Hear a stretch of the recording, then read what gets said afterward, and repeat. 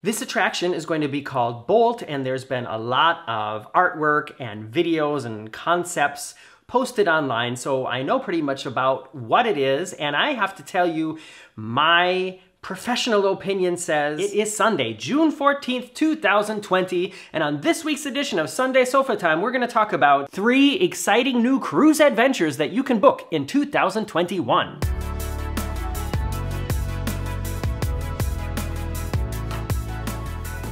I'm totally cruisified for this video. I've got my It Was a Sea Day and We Were Adults and Things Just Happen Sometimes shirt on, which you can get at my Teespring store, as well as the I didn't get to go on my cruise, but I still gained 15 pounds, thanks Corona shirt. That design is also available as a tank top, a long sleeve, a tote bag, and telephone case. So if you need any of those things and you want to help support the very unofficial travel guides, check it out. And this hat I also got while we were cruising on the Disney Dream on Castaway Cay. By the way, at the moment without a hat, I look like this again. Should I wear my hair like this for a video? I did get it cut once since we can go outside again, and I tried a new style and it's just not working, so time to go back for another snip snip. As I mentioned in last week's Sunday Sofa Time, and as a lot of you have been writing in the comments to that and on Facebook, it might not be a good time to book a cruise before the end of this year, and I am planning one for January now. Not talking about that cruise yet. We still haven't solidified our choices yet. However, I was doing some research and looking at, you know, just like new things that are happening soon in the world of cruising, and I came up with 3 that I wanted to pick out and specifically talk about today with you all. And they're gonna go from fancy to fun.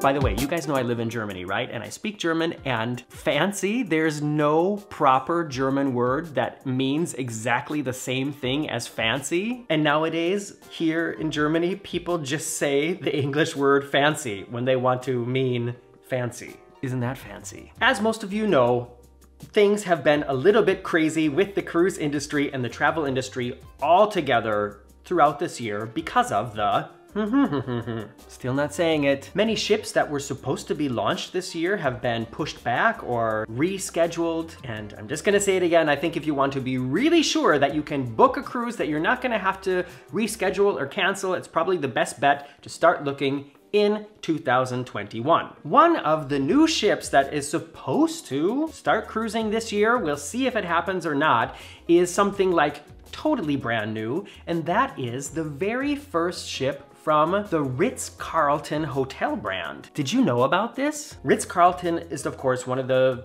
fanciest, here we are again, hotel chains in the world. I think anybody who's done any amount of traveling and been to any big cities knows that the Ritz Carlton is like expensive, high class, known for luxury, known for service, and they're not like Super 8s. You know, there isn't a Ritz Carlton in every city in the world. They're only in certain specific large cities. And for whatever reason, they've decided to build a cruise ship, and actually they're not marketing it as a cruise ship, it's being called a yacht. And if you look at these pictures of it from the Ritz Carlton yacht website, you'll see that it does look a little bit less like, you know, the Oasis of the Seas and a little bit more like the luxury yachts you see in the Miami or the Monte Carlo harbor. And the one really special, exciting feature about this ship, this yacht, what is it called again? Evrima. Is it Evrima or is it Evrima or is it Evrima? What is that backwards?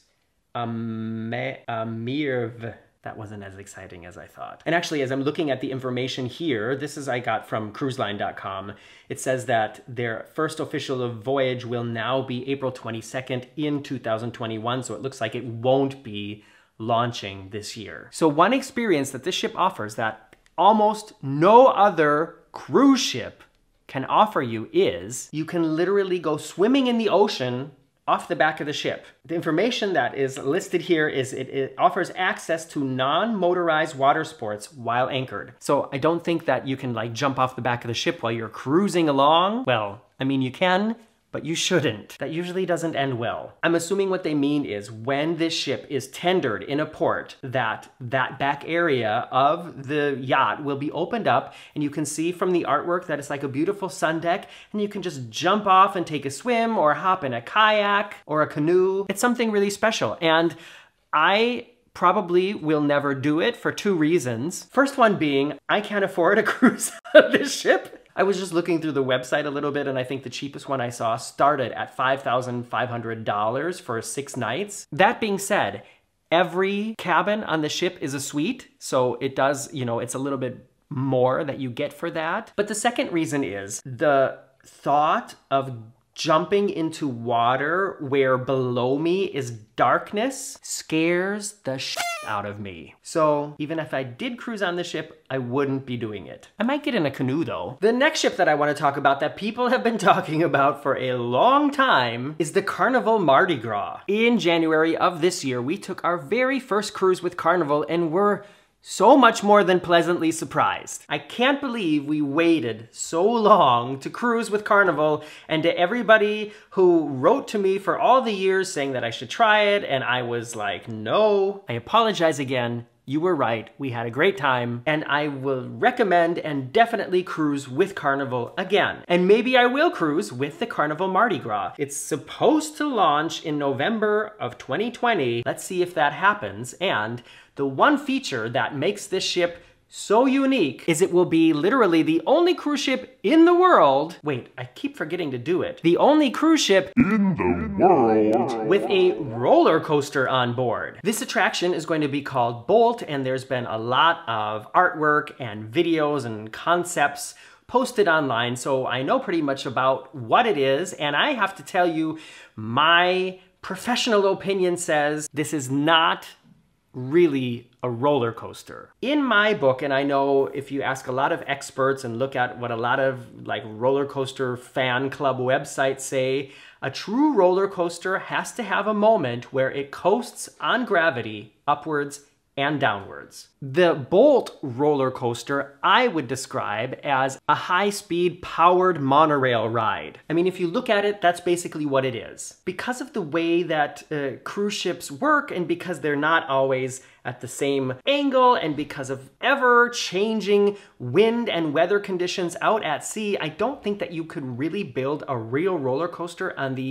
a cruise ship ever. Like one where you're taken by a chain lift up to the top, and from the highest point you coast back to the beginning, or you're accelerated using all the different techniques that they use nowadays to do that. But after some point, gravity takes over and you coast back to the station. And the Bolt roller coaster is also not like that. It is a controlled, electricity-driven thrill ride. It's still gonna be really fun, and I still definitely wanna try it. I'm just saying it's not really a roller coaster. One thing that I'm really interested in seeing is just how they set up the boarding for this. I can't imagine that they're just gonna let people wait in line for it, because I think the lines are gonna be huge. This is an extremely low capacity attraction, and the time it's gonna take to get the people into these cars and get the safety, you know, whatever it's gonna be, if it's gonna be a lap bar or a seat belt or maybe both or some other kind of harness, and have them go out on the stretch of track, it's gonna take a long time. And I imagine if they just like open it up and say, stand in line and then ride it, that it's gonna be long lines. So like I said, I'm interested to see if they set up some kind of fast pass or appointment system for this, and I would really like to experience it for myself someday. And I know some of you have said that you have cruises booked on the Mardi Gras. Please remind me who you are in the comments below.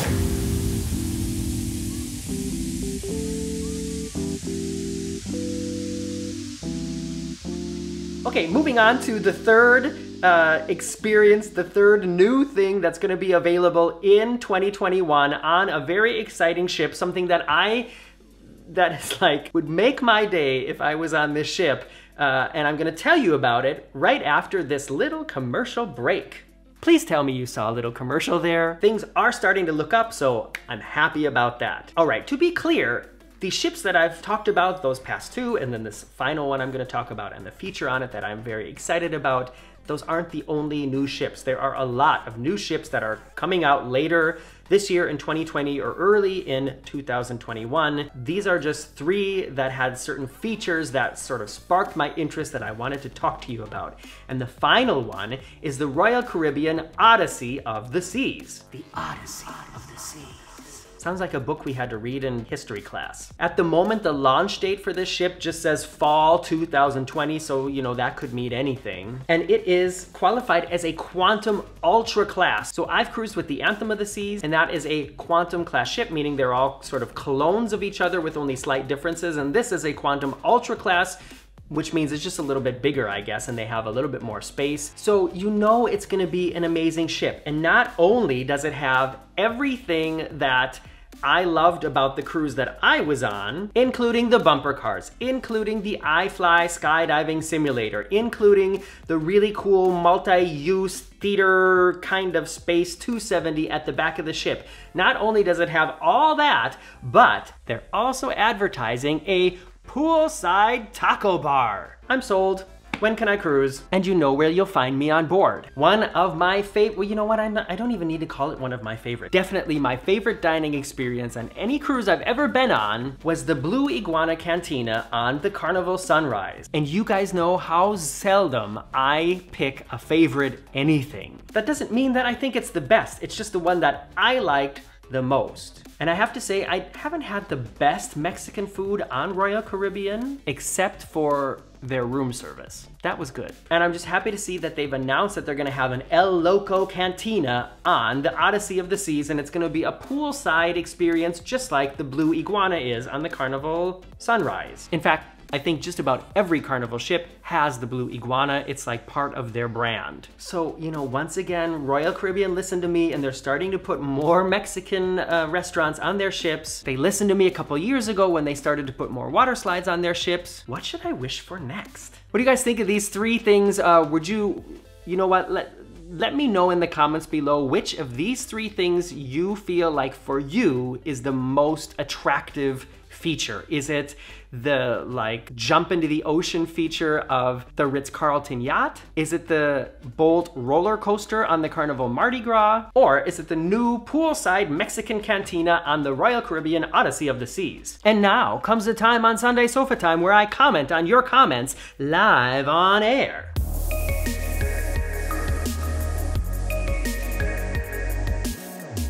In last week's Sunday Sofa Time, we talked about how I'm starting to plan our next cruise, but for 2021, and then if things get better quicker, that I probably will cruise before then, and these comments are about that video. First one from Scott Nelson. Scott writes, working at Disney World, I would never sail on a Disney cruise. I'm not saying it's bad, I'm sure it's quite good, and being a huge Disney fan, I would probably love it, but working 60 hours a week at Disney World, when I go on vacation, the last place I want to be is anything Disney. I get it. I love my Carnival ships and will stick to them. Oh, and by the way, I'm planning and booking my February 2022 cruise. I just never understand how anybody can plan that far in the future, but I know that it's a great way to save money and have something to look forward to. By the way, I asked Scott if Walt Disney World cast members get a discount on Disney Cruise Line, and this is what he wrote. Yes, discounts are available, however, they are not that great. To get the good discounts, you have to be able to leave at a moment's notice, meaning within the week, provided you can get the time off at the last minute after the schedule was posted and pay in full at the time of booking. Tricky. Next comment is from Ruth Campisi. Ruth writes, it threw in a 6-minute commercial. Needless to say, when I saw how long it was, I skipped it. Sorry. Well, Ruth, don't be sorry. This has been something that a lot of people have been writing about because I've been mentioning how poorly the AdSense function has been working at YouTube lately, that so many of my viewers are not seeing any ads, and that has a very negative effect on the way the channel works. And like I said, it's going slowly back in the right direction, but y'all don't have to watch the entire ad. If an ad shows up, that's already great. And if it's a 6-minute video, you don't have to watch the whole thing. Just, you know, let it run for a couple seconds and then click it away. And thank you. Final comment is from Santiago31 Spa. Santiago writes, I am so glad that you are returning to Royal Caribbean. I've booked a cruise in January 2021 too, aboard the new Odyssey of the Seas. Congratulations. For me, Royal Caribbean is the best. I enjoy the variety of activities that they have on their ships, and I expect to try the iFly experience. I can highly recommend it. It is one of the most amazing things that I've ever done on any cruise ship, and when you consider that it's included in the price of the cruise, why not? I made a whole video about the experience, so you can look for that in my library as well. Coming up on the channel in the next few weeks are going to be more videos of our road trip across Europe here, from home down to Midwestern Germany over to the Netherlands and back home. You're gonna see more of the amazing Phantasialand and the pretty cool Toverland theme parks. And when all that's over, I'm gonna be posting videos from our Disney trip back in January. So if you haven't subscribed yet, please do that. Follow me on Facebook, Instagram, and Twitter, and I look forward to seeing you here next week. Bye-bye.